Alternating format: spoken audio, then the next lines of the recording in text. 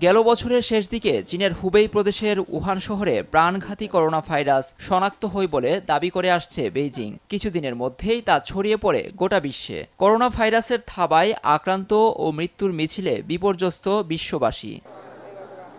তবে এই ভাইরাস যখন শনাক্ত হয় তখনই নিয়ন্ত্রণ করা সম্ভব হতে বলে জানিয়েছে দেশটির একজন ভাইরোলজিস্ট। করোনা একজন থেকে অন্যজনে দ্রুত সংক্রমিত হয় বিষয়টি জানার পরও তথ্য গোপন করে চীনা সরকার। এ নিয়ে বেইজিং মিথ্যাচার করেছে বলেও ফক্স নিউজে দেয়া বিশেষ সাক্ষাৎকারে অভিযোগ করেন তিনি। যখন করোনার বিষয়টি প্রথমে জানতে পারি তখনই এর সত্যতা জানানোর চেষ্টা করি। হংকং প্রশাসনকেও অবগত করি। ভেবেছিলাম মৃত্যুর হাত থেকে মানুষকে বাঁচাতে পারবো, কিন্তু কেউ আমার কথা শোনেনি, যার ফল এখন দেখতেই পাচ্ছেন।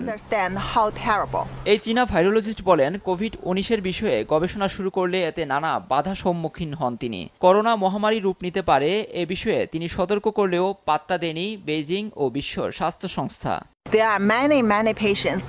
বহু রোগী হাসপাতালে কোনো চিকিৎসা পায়নি। সাধারণ মানুষ এবং চিকিৎসকদের মধ্যেও সুরক্ষা সামগ্রী ব্যবহারের প্রবণতা ছিল না।